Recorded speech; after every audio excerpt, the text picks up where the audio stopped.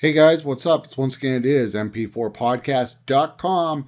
And you know about games with gold. So if you have Xbox Gold, you get two free games every month. So I'm gonna get my free game. And right now my free game is $9.99. Right, and the demo is free.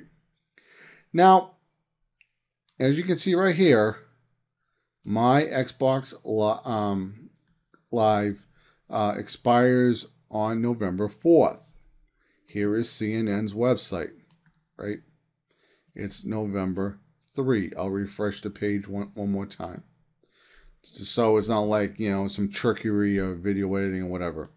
There it is, November 3rd. And also you can tell by the date that the video goes up on YouTube. The date, remember, most people don't listen to everything I say. The date, the video, YouTube will stamp the date the video got uploaded. All right, so I just want to say that. Credit card information is updated.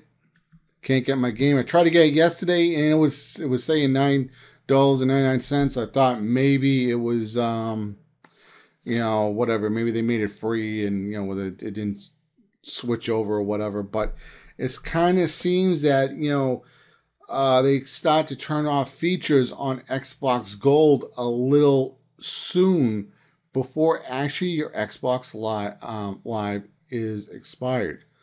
My Xbox Live expires tomorrow. So it kind of seems like I hate to say it, kind of seems like a little bit of a sleazy thing to do. I remember there was a time when I didn't have Xbox Live, and my friend bought a game or something, and he's like, hey, let's play some Modern Warfare or Halo 3 or whatever it was. And he's like, hey, I got this 2-day pass because I just bought a game, and he already had 1 year of Live. So he gave me the code. I could go on Xbox Live, but I couldn't watch Netflix.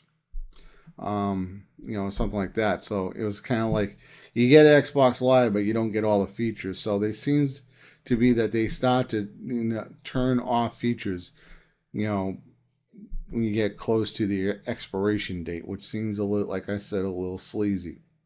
So once again, guys, this is mp4podcast.com signing out. You guys have yourself an awesome day.